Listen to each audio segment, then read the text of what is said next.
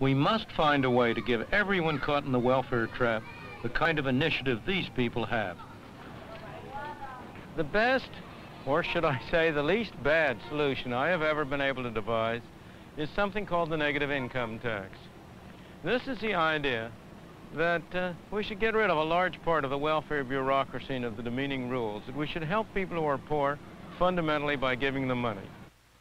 With the positive income tax, you're entitled to a certain amount of personal exemptions and deductions, and above that amount you pay tax. But suppose you have no income. Under a negative income tax, a fraction of your unused exemptions would be paid to you by the government, guaranteeing at least a minimum income. If you earned something, you'd still get a fraction of your unused exemptions, and you'd end up better off. As your earnings rose, the supplement to your income would become smaller and smaller until your earnings equaled your exemptions. At that point, you'd break even, neither paying tax nor receiving a subsidy.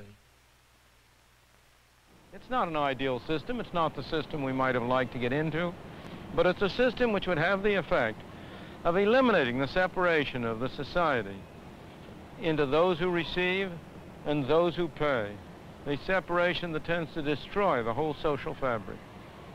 It would mean that we could each of us take advantage of opportunities that opened up without fearing that if by some chance we lost our jobs, it would be a long time before we could get back on assistance.